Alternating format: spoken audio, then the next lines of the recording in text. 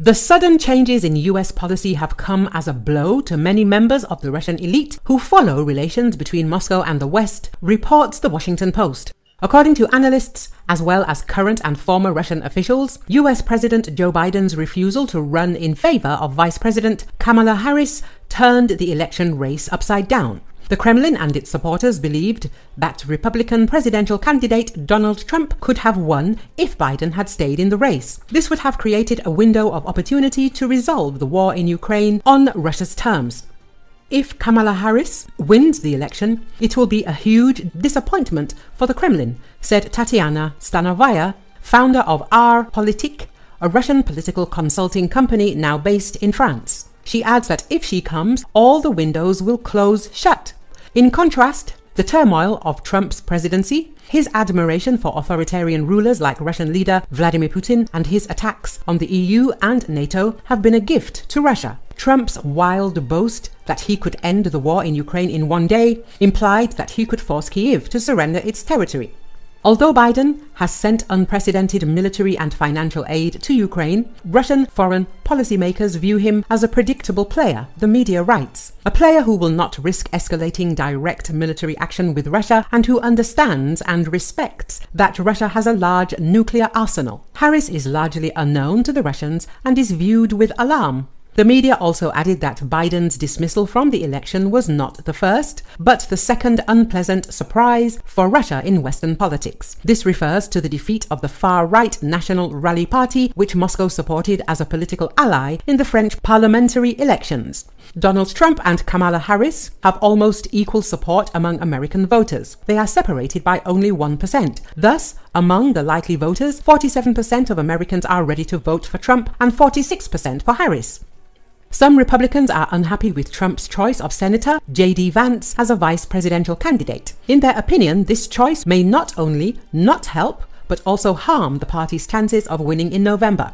Kamala Harris has officially announced that she will participate in the presidential elections in the USA. She announced this on her page on the X social network.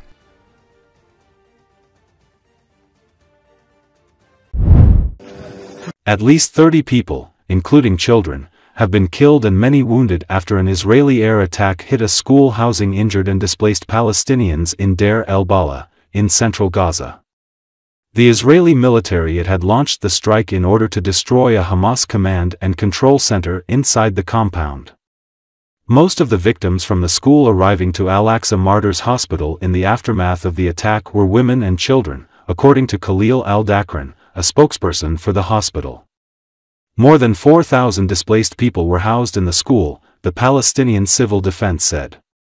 The strike came soon after Israel's military issued fresh evacuation orders further south, in the city of Khan Yunis, where Israel launched a fresh offensive earlier in the week which has killed dozens of Palestinians.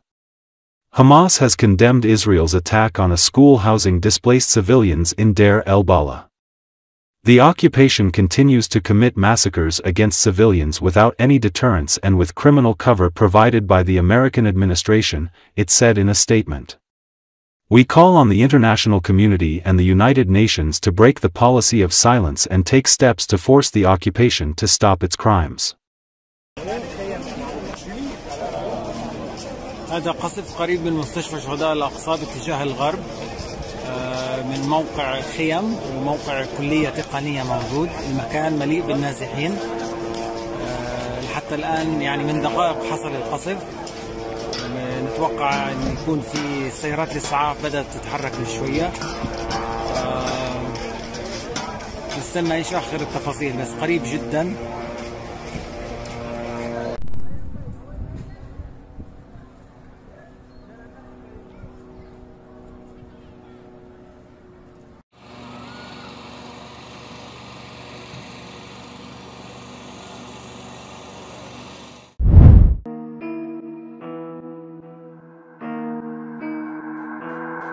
Голосуешь.